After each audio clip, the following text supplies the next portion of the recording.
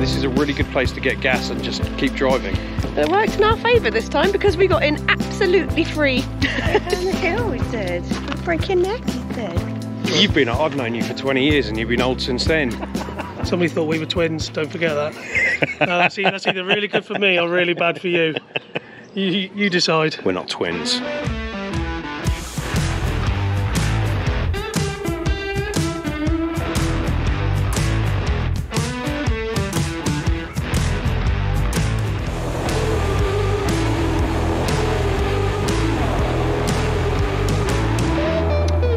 Welcome back to Brazen Brits. I am Lawrence. And I'm Natalie. That's the first time we've done an official introduction on this trip. So we are typically an RV channel. We are doing Route 66 on motorcycles for a bit of a change.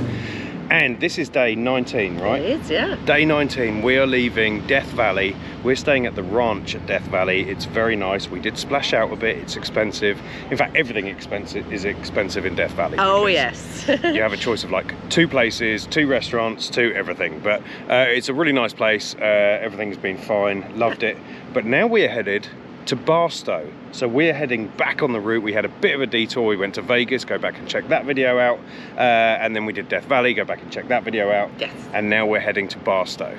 So there isn't really any stopping places between here and there, is there? No but McDonald's today. Yeah, we're very upset about that. But we may find some stuff on the way. So yes. Let's hit the road. We're loading up the bikes now. We'll hit the road and then we'll see you there. I set my navigation before we left the hotel room. So we've been loading up the bikes, and whenever I move slightly more than 10 feet, it tells me to turn left and then turn left and then turn left. At the next turning, turn left. Saying it again. I'm gonna hold my phone here and it'll probably say it. You won't now. No, you're videoing it. No, she's camera shy. After 600 feet, bear left and then bear left. Take me to the ruins, aquifers and springs, baby ferns uncurling, every living thing. Be to me a mother, both hands on the wheel. Show me faded color, fields of chamomile.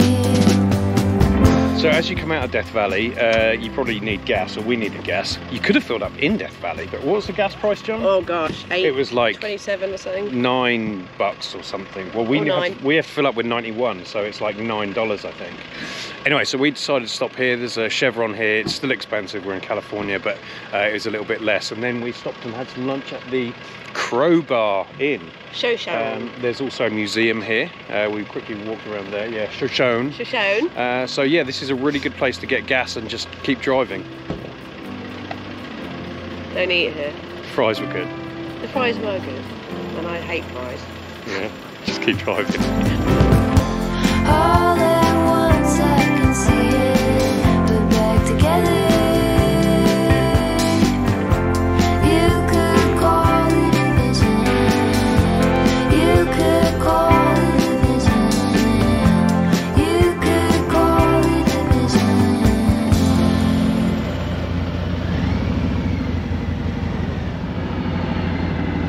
So in the true Brazen Brit style, we have arrived late to the Calico Ghost town. But it worked in our favour this time because we got in absolutely free. She was like, look, we're going to be closed in like an hour, so just go on up. Can I just say, we have full respect for that, because a lot of places would have still charged us, knowing that we only had like 40 minutes to look around the whole thing. So that was very nice for her. She didn't have to do that. No, she didn't. That was very nice of her. Yeah, so off camera, John just said he thinks the place looks a little bit fake, which is pretty much because it is. I mean, it's not fake, it was a real town. But actually, so this was a real town in 1881. It is another mining town, same as the other places we've seen. But it basically just ran into the ground. And then a guy named Walter Knott, just off the top of my head, he restored it in 1951. And then in 1966, he donated it to Bernardino County. Now, I don't know why. I'm wondering whether it wasn't generating enough income for him. So he just wanted to get rid of it? He just got rid of it, yeah. But anyway, so there were 2 mines here. There was silver and borax. And over its lifetime, just off the top of my head, they actually produced $86 million worth of silver here. 86 million. Can you imagine if they'd done 45 million in borax as well? Yeah, but oh my god, how did you do that? That off the top of your head? Yeah, I know, just 45 million in borax. Yeah. That's crazy. That's almost your annual salary. Almost. And Natalie, Yeah. how many people do you think lived here in its heyday? 60. 60. In its heyday, Yeah. in its prime, 1200. 3,500 people lived here. Ah, it was close. Yeah. And actually, the sheriff came here from a place called, just off the top of my head, they came here from Carroll County. It's in Mississippi. We've been there. He came here from Carroll County in 1868, and then they elected him the sheriff. And I think he actually owned one of the mines and then sold it for $300,000.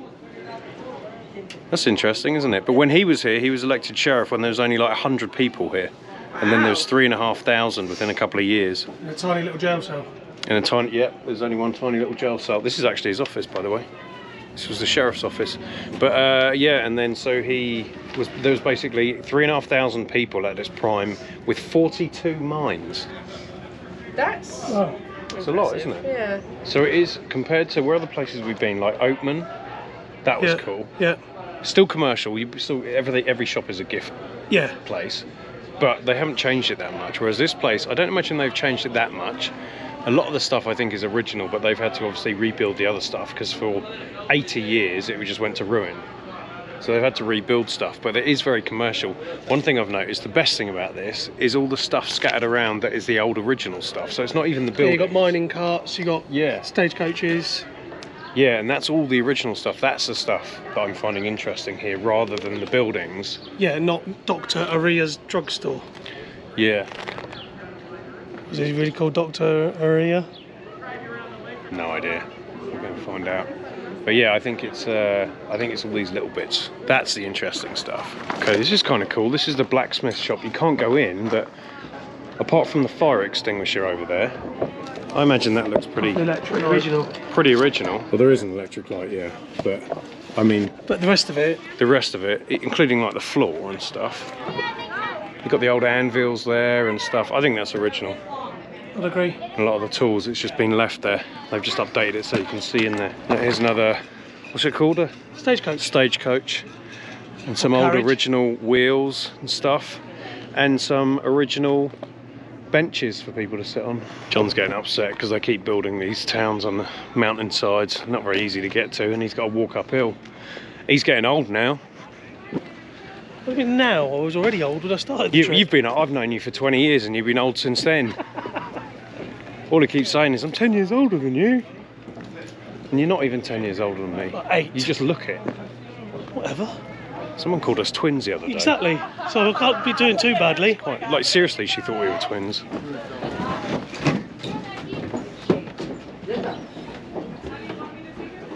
That literally is you.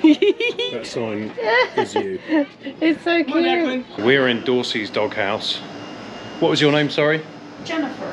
And we're here talking to Jennifer, and it's all dog products, which is annoying because I was just looking to buy some donuts and things, but apparently they're just for dogs. Anyway, this is the most important dog here in the town, or was in the town, and it is the male dog. What is it, a border collie? Yeah. Which were very, very, very rare, apparently, back in the In the southwest. 1886? 1890s. 1890s. God, so close. And yeah, they were very, very rare. So anyway, the dog's a hero, right? Yeah, he was. He was one of the most important citizens in the town. It's one of the most important citizens in the town. And why is that? Just because he delivered the mail? Because he delivered the mail, and the mail could come more often with him carrying it than when the... Really? Yeah. Because he had to scurry up over the mountain. Oh, of course. So it was a very rugged trail. It was a mile and a half. The trail So they would just put the mail in his bags. and say, off you go. Yep. They'd send him on his way on the trail, and he'd go to the mines over there and deliver the mail. No way. He had to be smart enough. He had to go up and down ladders. He had to cross ladders spanning voids. He did it all like he had been trained to do it. And I have a theory about why he took to it so easy. Go on. As I was reading, and I read a lot of history of the high desert, is there was a United States cavalry troop in the area at the same time he appeared in town here. He came into town astray during a thunderstorm. Wow. And I have a feeling he got separated from his troop. They were probably moving out. By the time they knew that recognized that he wasn't with them, they were already a long ways away, and the cavalry at that time would not have gone back for a dog. Wow. So he was just a military trained dog that then just took to it. The military, the United States military started their dog training program prior to the Civil War. They actually used dogs on the Civil War battlefields to deliver troop line communications. And I think he was probably a dog in that same training that the military was doing, even though it was, you know, many years after the Civil War. They continued their training program. They also would have had access to that breed of dog on the East Coast. Okay, so they were only rare here. Very clever. That is fascinating. Our dog can sit sometimes when we ask him to. Right here behind me is another building built into the rocks, and they've used probably mined rock to actually, you know, build it out a bit, but it's very safe under that big rock there. It is. Why are you laughing at me, Natalie? It looks like it's about to fall over. It does look like it's about to fall over, I agree, but it's obviously been there for a while, so... Look at this stupid grin. It's because he found a Zoltar machine, the one from Big with Tom Hanks. It's cool. You're so happy. It's cool. Did you use it? No, I was just scared. No, I can tell. You still look old. Somebody thought we were twins, don't forget that. That's either really good for me or really bad for you. You decide. We just ran down the hill to go on a train ride, but the train ride is an extra $5 to get on. And we're not going to do it, it's pretty late. There is a mine tour you can go on. That's an extra $4 each. So we're not doing that either, even though we didn't pay. But the reason why is because we want to go and check around, and we're about to get kicked out, so we want to go walk around some other stuff. So we're going to do that stuff and then see what else is around. So the problem with this being so commercial is that I don't know what's real and what isn't. And so this mine track looks really cool because it goes into this building, but I think it's just fake. Like, I really wish they'd keep it like natural. All right, well this stuff looks original, don't you think? Yeah, so I reckon these are the original things. Let's find out if we can find out what this is. There's a big sign there. This is the Silver Bowl, apparently. What's a Silver Bowl? It looks like a man-made entertainment area. Yeah, so that's the Silver Bowl. It says saloon up there, but that's obviously man-made. This says Chinatown. So this must be like real ruins, I think. If not, they haven't done a very good job recently of building it. Right, Natalie, thoughts on Calico? Calico? I think I preferred the one in Death Valley. Yeah, do you know what? I think we're spoiled because we've been through all of Route 66 and seen all this really genuine old stuff. Yeah. Death Valley one was awesome. And then we're coming here where It's like a little theme bit park. fake. it is a theme park. Yeah, it's all a little bit fake. And it obviously was real at one point. And then they've redone it, and also I think some of the health and safety stuff kind of ruins it. The signs everywhere saying watch your Barriers. step, and there's handrails, and which I get it, like, you know. Nobody wants to be sued. Well, no, they don't want to be sued, and you know they kind of need to make it, you know, accessible for everyone, Yeah. so everyone can enjoy it. But yeah, it's I think that commercialised part of it kind of ruined it, especially when you pay entry and then have to pay extra for other stuff. Yeah. I know we didn't pay entry, but it's really cool though. I think $8 a person is worth coming here if we had more Cheap. time. Yeah. Yeah, if we had true. more time to wander around and have a beer and have some food and enjoy it, then I think that would be cool. So overall, yes, I think you should come here. 5 out of 10.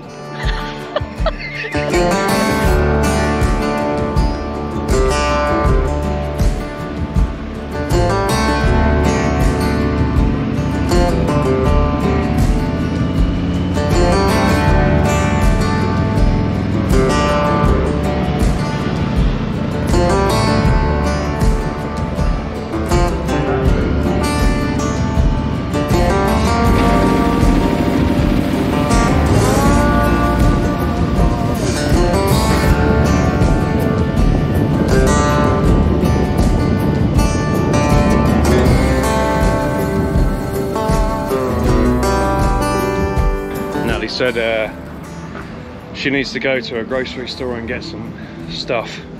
Washing powder, we need to do laundry. So I said, that's fine, there's a Dollar Tree right next door. She said, no, there's a 99-cent store across the road, we'll go there. A Dollar Tree is not dollar anymore, it's $1.25, which is just wrong. They're going to change all of their names. Here's a fun fact that everyone finds about the equivalent of the dollar store in the UK is called, obviously we have pounds, Great British Pounds, GBP for short.